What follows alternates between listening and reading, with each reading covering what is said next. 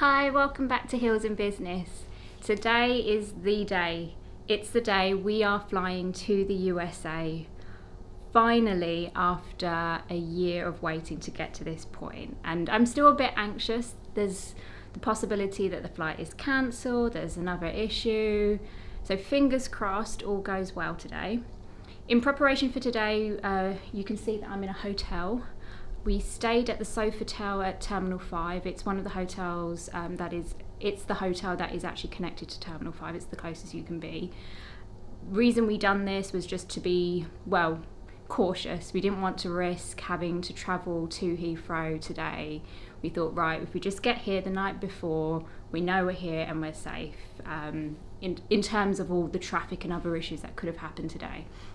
The other reason was because we originally thought we would take a COVID test here at Heathrow the night before, but we ended up doing that on Monday. But it also gave us a buffer if anything went wrong with the test on Monday, and we would have time to get one today. But yeah, it's currently now 11:15, and we have pretty much sorted our suitcases here. So we're taking 5 large suitcases in total. And these are the things that we just need for the 45 days, up to 2 months possibly, whilst we wait for our sea shipment to come. We've also got 2 carry-on luggage and 2 backpacks. So 2 of these little ones and backpacks with us. In this one, I've got all my travel documents in here, and in my backpack, passports, my form that I need for immigration, our certificates of our COVID test. We have it on our phone as well, but I thought I'd take a print out as well. Our location, car rental, everything is pretty much here with us. So hopefully we've got everything we need. And yeah, extremely excited, and we're going to share the journey with you. Well, we have finally checked in and have our boarding passes. It took, I would say, a good 40 minutes for us to get checked in. So from the Sofitel, it took us around 5 minutes, I would say, 8 minutes to get from the Sofitel to the check-in desk. It was a little bit confusing initially because obviously I'm used to coming to Heathrow in normal times, and I would come straight down to Zone H where the business class travellers or silver members can check in. But that whole section, and we'll share that with you in a moment, is completely closed at the moment. I believe it looks like there's a check-in for first class. But if you're travelling to America, we had to check in at Zone G, and that's where they are checking in passengers using the Verifly app. And the way that works is essentially they just check that you've got the green tick mark against your face and name on the app, where it's confirmed your negative COVID test and you've got your attestation on there as well. So that bit is quick, but then the rest of the process took a long time. The lady that was checking us in had been on furlough, so she didn't really know exactly what to do, which meant she had to ask other people.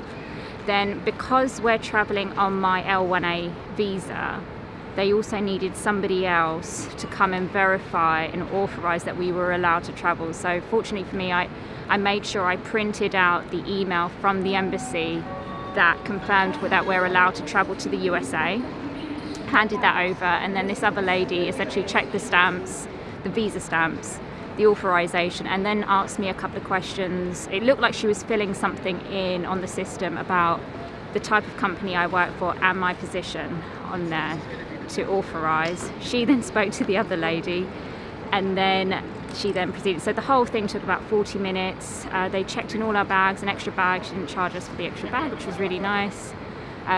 There is a slight complication. It appears that our bags won't be transferred automatically to Vegas. It looks like when we get to Dallas, we have to follow a certain route, pick up our bags, go through customs, and then recheck it in. So that bit sounds a little bit confusing. We're hoping none of our bags go missing, but we'll see on the journey.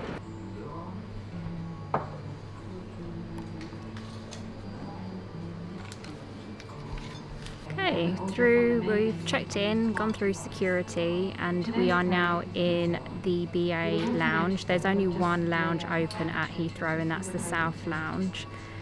It's a little bit different in that everyone's socially distancing, and there is no open buffet to pick up your food. Instead, what you do is you scan a QR code that then takes you to a website where then you have the selection of food that you can then order. There are things like chicken tikka, steak and ale pies, sandwiches, cakes, teas, coffees, drinks. Order, then submit, and then actually I would say most of our food has come within 5 minutes, so it's very, very quick. Bottles of water and sparkling water you can get from the counters, but everything else you order, and it's very quick, and I'll share with you what I've ordered. I was expecting you to stop when she was talking over you.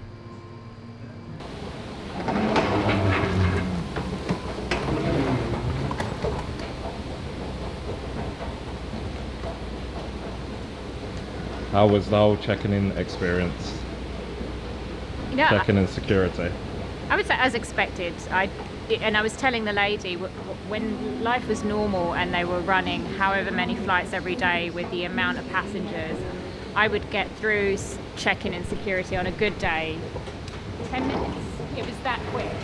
That's even with checked luggage. So 40 minutes was a very long time. But I do understand they needed to check our authorization. There were other complications because of the connecting flight.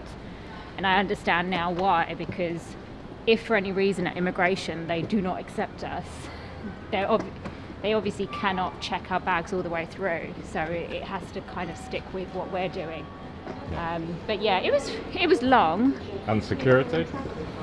For me it was fine, I went through.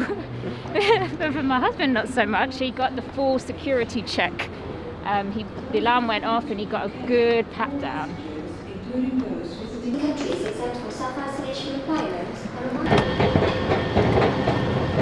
Security was fine, other than the fact that we spent an extra 10 minutes waiting for the bags to come through security. I think that you can tell they're working with much less staff than normal. Well, obviously they're normal, but even less so. So certain skills. So the issue at the security was that they needed a person that could view certain elements, and we had to wait for him to come along before they could check that through. But what was the issue? Wires, I think. Yeah. Wires. Both bags are full of camera equipment. Yeah, so that created an issue with all the wires in my husband's back luggage, for the camera, the hard drives, the gimbal, everything that we're carrying. So actually the hold up was ourselves. We created our own hold up at security.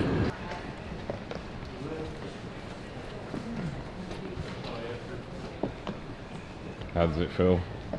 Doesn't feel real yet. Quite a few people have been asking me, am I excited? How does it feel?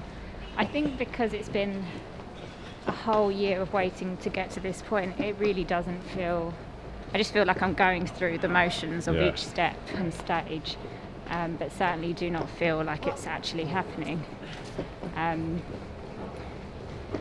Yeah, and even being at the hotel yesterday just felt like I was back at work. It felt more like a work trip. The hotel was very generic and very much like all the other hotels I used to stay in. It felt very at home, and even being here feels very at home like I used to do. So I really don't feel like I'm moving away.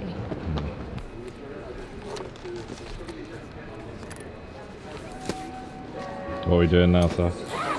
I am getting my national interest letter. So in order to travel to the USA, the US Embassy need to authorise your travel, and all you get is this email confirming that you are, and the expiry date. So ours expires on the 17th of March, and this BA essentially at the check-in, not checking at boarding, are just double checking that you've got the authorisation.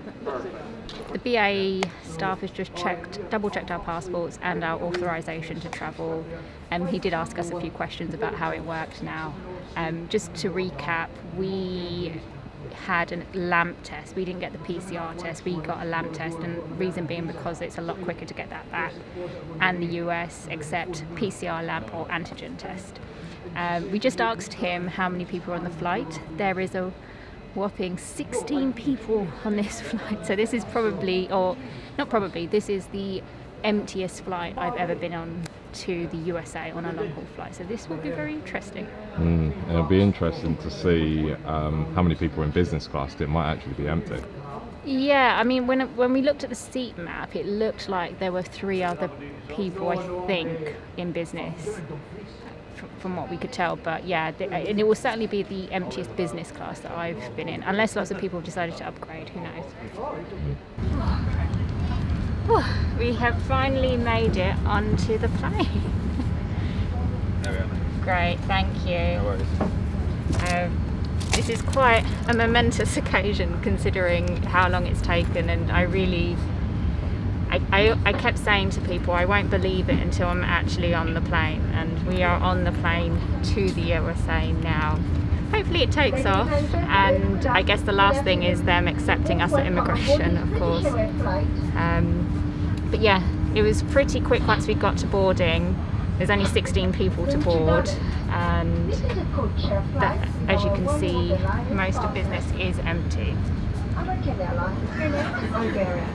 To help us get away as quickly as possible, please ensure your hand baggage is safely put away. Smaller bags. They have provided a water. Under the seat in front of you.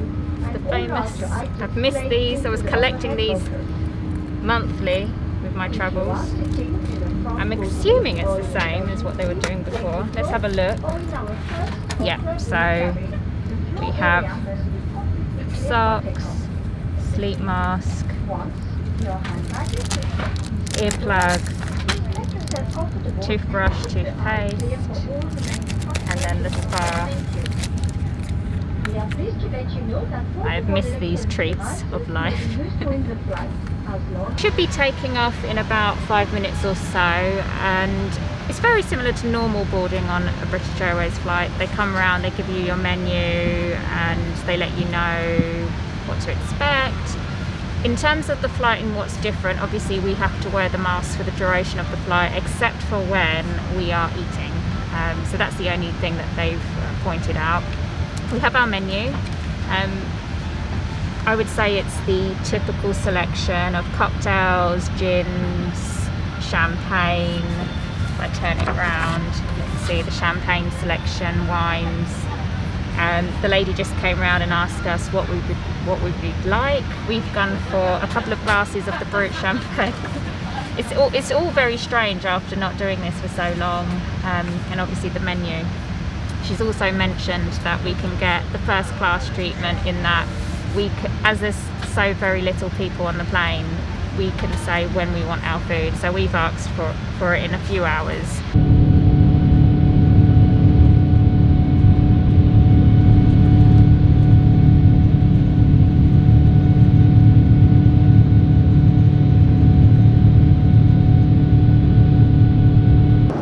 We have just taken off. We've actually ended up departing a good, I think, 30 minutes after. How long was we delayed? Just over half an hour. The funny thing is, the delay was due to missing paperwork for all the cargo that was on the plane, when there's only 16 people. So I'm not entirely sure how that happened, but yeah, that was what the delay was. But we've taken off and we're on our way to Dallas. Well, my champagne and my snacks have arrived. That was really quick after taking off. We pre-ordered this whilst we was waiting to take off. The most awkward bit of this is obviously you're supposed to always be wearing your mask, and then it's awkward because then in between sips you're thinking, okay, put the mask back on, slip it on, back on. So for now I've just taken it off so I can just drink and eat my food, my snacks for now. We are on a 787 Dreamliner. My husband just told me that it's the 787 9 series configuration. And I think it's his first time being on one. I've been on a few with BA. It's just as I remember. I would say there is the typical disrepair that you can get with BA. It would have been nicer to have one of them more recently refurbished planes. But yeah, just as expected, really. So we are nearly landing into Dallas now. I think in the next 20-30 minutes we should be landing. I think the flight's a little bit delayed because of the original delay from Heathrow. It was a comfortable flight, it was just like how I remember it. The service was really good, but you would expect so because of the amount of passengers on the plane. The food was great. Yeah, glad to be finally landing in Dallas, and onwards we go to Vegas. Well, we have finally made it to Las Vegas. Woohoo! As you can tell, I'm probably, well, should look a bit more fresh than you would expect for somebody that's been traveling over 20 hours. We're actually filming this the next day in Vegas, and it was fine. It was a very long day though. In the end, I think I mentioned that I thought the original flight from London to Dallas was delayed. It was initially, but then they made up the time. So we actually landed in Dallas early. Getting through immigration was super easy. There was literally no one there really when we was going through immigration. We queued for about 5 minutes maximum, and then even with the immigration officer, I would say it took a maximum of 5 to 10 minutes of him just checking the paperwork. He was super friendly. The only question he asked me was, what company do I work for? And I'm not even sure he even asked me what I'd done as a profession. He just asked me which company, and that was it. He said, welcome back. And then we was on our merry way. At Dallas, we had a 2-hour stopover. It was a bit complicated. So as we left immigration, we had to collect our bags. They were already out. There was only 17 people on our flight. When we got there, picked up our bags, went through customs. They done a very quick check, went through there. Then you kind of start to loop back into the airport where they have an area called recheck bags. It is a bit confusing, but then there were 2 guys there saying that we're going to recheck your bags in, and they literally just took them. Well, we put them back on the conveyor belt and they went back. We then had to then check in for the American Airlines flight. Because of how what had happened at British Airways, where they only check you in for one leg of this segment, we then had to go to the American Airlines check-in desk, or even one of those ticket counters, as we found out, where just we put in our confirmation code and then checked ourselves in. The only downside was that we lost our seats, so we had 2 seats next to each other, so we had to sit separately, unfortunately. That flight was 3 hours from Dallas to Vegas. It was fine. We were fed, watered, had drinks. The attendants were highly amusing and very, really friendly actually. Everyone actually on that plane was super friendly when we was talking to them. It was really busy. It really surprised me. I had this impression that travel was not, well, I didn't expect so many people to be traveling, and I would say pretty much every seat on that plane, it looked like to me, was gone. It was a packed out plane. Everyone had their masks on, and I would say there was no issues. Got to Vegas again, because we'd already gone through immigration at Dallas. When we got to Vegas, we didn't have to do any immigration checks. We landed and pretty much walked straight to the baggage claim, and then from there got our car rental, and we were pretty knackered by that point. I would say about then was when it became a blur for me, and I was just going through the motions of, okay, get the bags, get the car rental, and get to this apartment. So we are staying at an apartment called the Elysian at Flamingo, I believe. And to be honest, we had a quick walk around when we got in last night, but I would say we were pretty delirious at that time and very tired. So we will look at this properly today. We've now had a goodish night's sleep, and we will take it all in. We'll do a tour of this apartment for you so you can see where we're staying. But really pleased that we finally made it to Vegas. Thank you for watching. Please do not forget to subscribe, comment below, tell me what you're finding interesting. What would you like to learn about our move to Vegas?